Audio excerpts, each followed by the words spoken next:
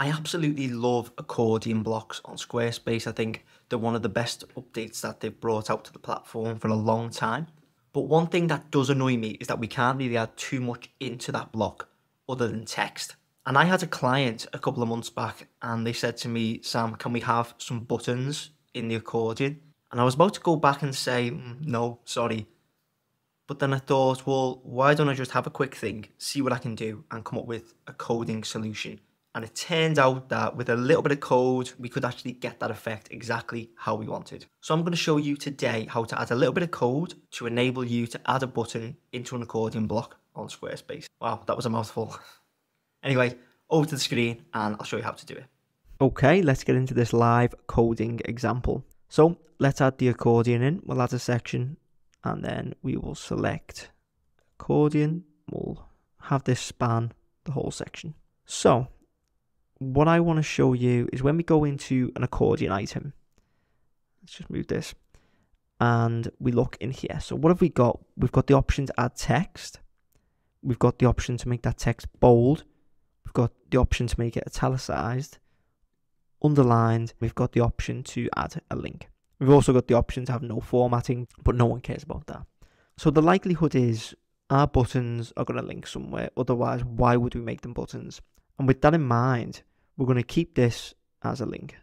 I'm just going to give it a hashtag for now to make it a link. If I click save and then expand this, you can see when we open up the accordion, it's just a simple link.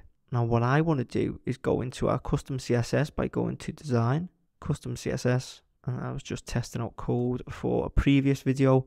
So we're going to make some new lines and we're going to call this accordion buttons. Now what we want to do is find our block ID, which is here, copy that, then we're going to put A, and then we're going to open and close the squiggly brackets.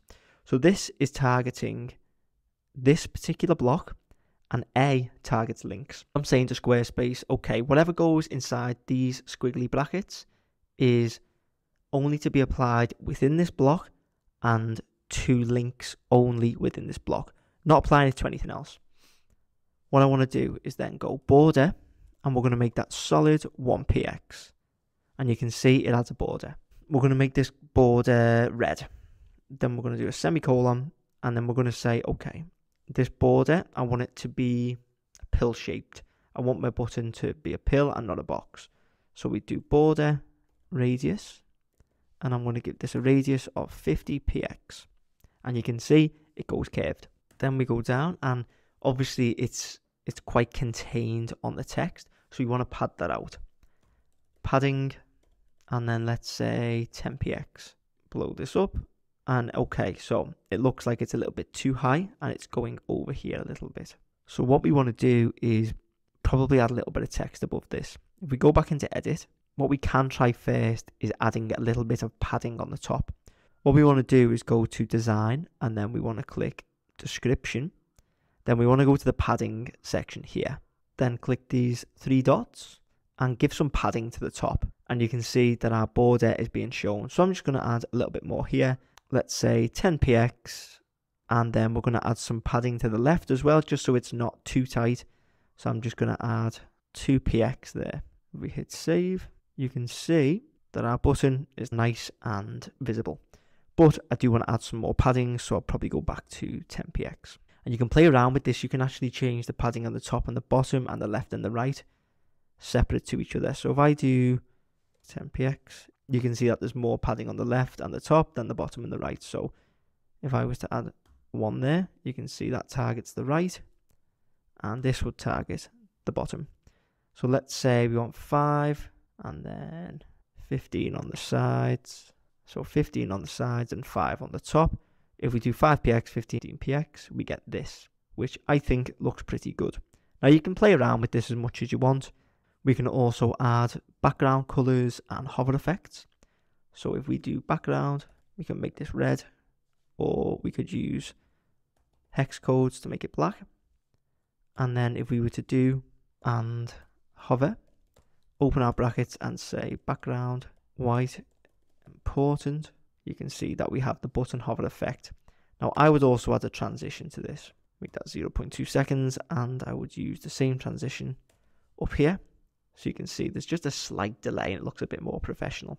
And you can play around, so you can change the color of the text with color, just say white, like so. Well, we probably make that black actually, so we do that. And then we make this color white. And what I'd probably do now, just to make things look better, is say we'll add border black to this. And then you can see now it looks a whole lot slicker. So it looks like a proper button now. If you want to not have the border radius, then you can also do that. Just get rid of this and you can have a nice block. Get rid of the background, get rid of the text, and you can just have this nice effect like so. It's completely up to you. The customizability is pretty endless with this. So we'll save this. Now let's say you want to change all accordion blocks on your site. What we would do, instead of targeting just one block, we'd open up Chrome Developer Tools. What we want to do is then highlight our accordion.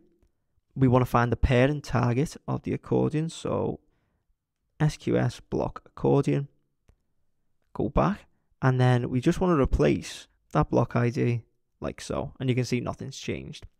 Now if I was to duplicate this block by clicking here and duplicate, just move it down, and then what we're going to do is save. Now this should be applied to both.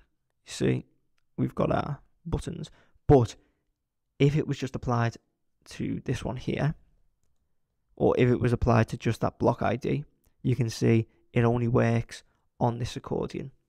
So it depends what you want to do. If you want to target every single accordion, go with the second code. If you want to target specific accordions, so let's say you want to target this one, and then this is on another page, for instance, you could copy that, then you would put a comma here, paste your block, and then A again. And then you could be targeting those specific ones, but not target every single one on the site if you're going to use accordions for other things.